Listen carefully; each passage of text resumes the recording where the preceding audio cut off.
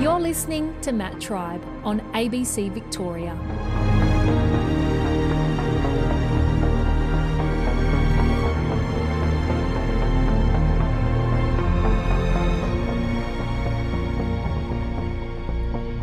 The management of dingoes and their possible reintroduction has long been a contentious issue. It was only back in 2021 when Parks Victoria scrapped a plan to return dingoes to Garrywood Grampians National Park.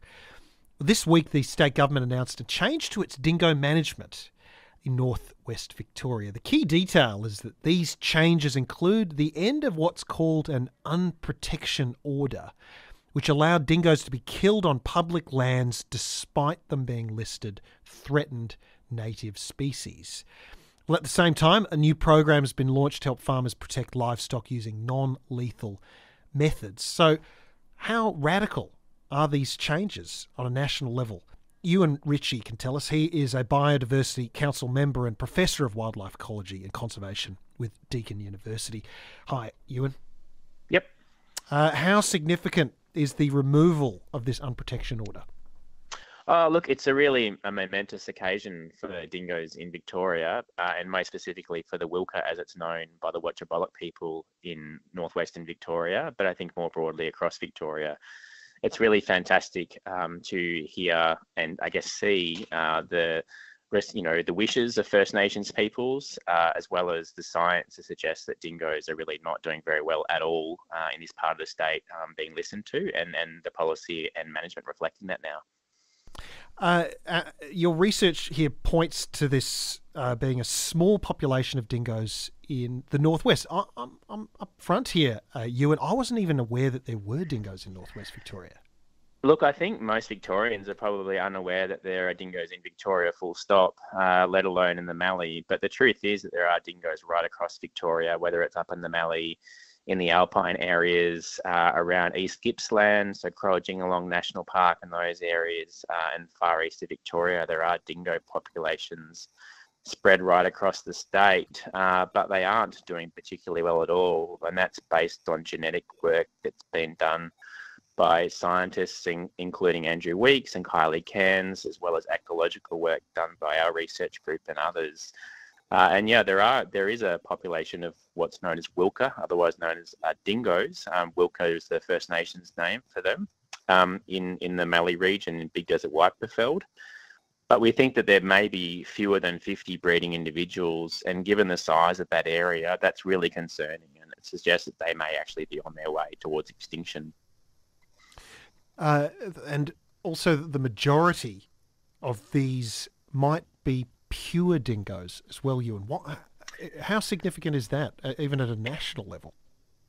It's really significant. So again, really great work done by Dr. Kylie Cairns and also Andrew Weeks more recently has showing or is about to show that the genetics of these animals is basically pure. So I think there's been this idea around for a long time that most of these animals out there are what people often refer to as wild dogs or feral dogs or hybrids. But new genetic tools and approaches actually show that the vast majority of these animals are in fact pure dingoes. And so that's really important. That's just not just in Victoria, but again, that's right across Australia where samples are being collected from dingoes. In almost all cases, they are in fact pure dingoes. So I think it also shows that we really need to change the way we talk about these animals. You often see the media, government, etc., refer to them as wild dogs, but they are really important animals to many First Nations peoples across Australia, and they refer to them as dingoes and other Indigenous names. And they're regarded as kin in many cases. So again, I think we really need to change our relationship with these animals. Certainly, it is one of these conversations that provokes a passionate response whenever it's talked about on in a public forum, including this. We've already had text through this, for instance, from Dave in Lake Tyers, who says, Matt, this is a sneaky act by the state government, and that obviously the Labor government is, as usual, pandering to the Greens in return for votes. There is a danger of this being extended to the rest of Victoria. Graziers are rightly outraged. How do you respond to that sort of there's obviously an amount of passion there that when we hear of an unprotection order that's designed to allow dingoes to be killed on public lands, that's obviously something that a lot of Victorians think is important. Look, absolutely, and I understand the concern from livestock graziers. I'd say, first of all, that this is definitely not a sneaky, decision that Labor has made. This has been on the base of a long period of consultation with First Nations peoples, with scientists. And the good news is that we actually have scientific tools and approaches that can actually protect livestock while still maintaining dingoes in the landscape. Whether that's the use of strategic fencing to protect livestock and particularly young animals, whether that's the use of guardian animals, it's been shown to be really successful across Australia. So I'm sure many of your listeners would know the movie Oddball. That is a Maremma, but there's many other breeds of dog. Also, donkeys have been used to very successfully protect livestock against dingoes and foxes and so forth. So we have the tools available. So it's not a case of either or. And I think, again, we really need to recognise that there are multiple groups across society that have interests in dingoes and concerns about dingoes, whether that be the farming community, whether that be First Nations peoples, whether that be scientists or just general people. All of those views need to be heard. But the great news is, again, as I said, we have the scientific knowledge and tools to be able to manage this conflict and to actually find better solutions that we've had in the past.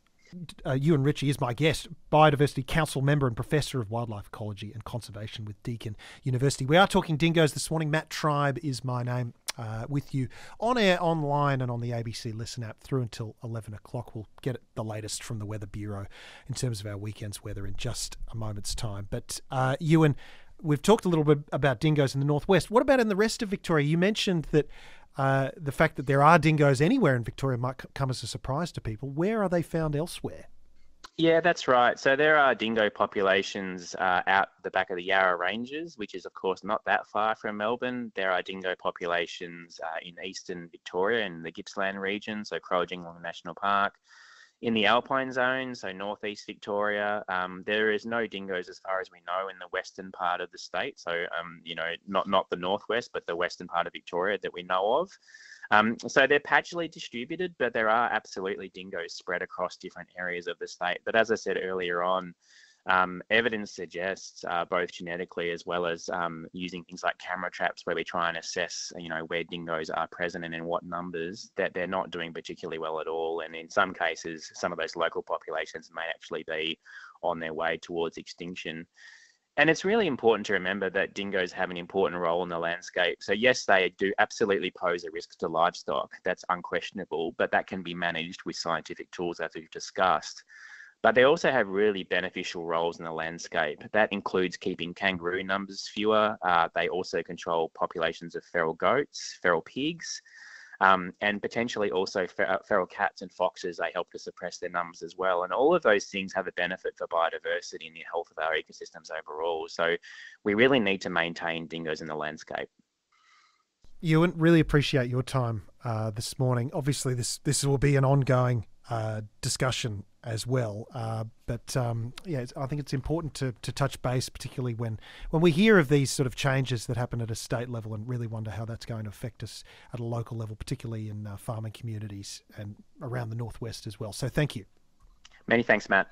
That is Professor Euan Ritchie, Biodiversity Council member and Professor of Wildlife Ecology and Conservation with Deakin University.